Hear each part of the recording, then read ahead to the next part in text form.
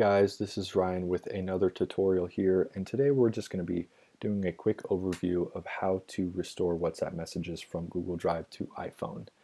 And so, unfortunately, a lot of Android users who back up their WhatsApp messages onto Google Drive think it's easy to just download those messages from Google Drive onto your iPhone. But unfortunately, WhatsApp itself actually uh, doesn't allow you to download on your iPhone from Google Drive. It clearly states in their guidelines that it's pretty incompatible.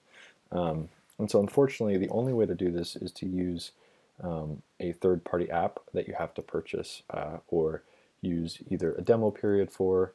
And so there's a lot of apps out there. The top two that I've found from a bit of research as well as just seeing what people have recommended is specifically going to be the Wondershare Mobile Trans app or the Tenorshare iCare phone app.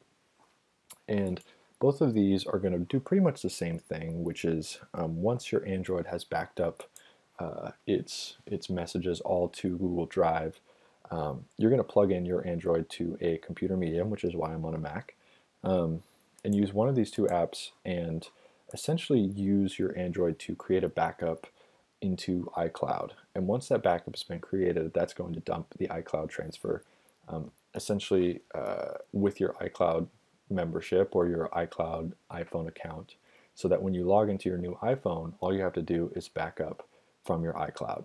So it's pretty straightforward. Both of these apps are both worth considering and do about the same thing.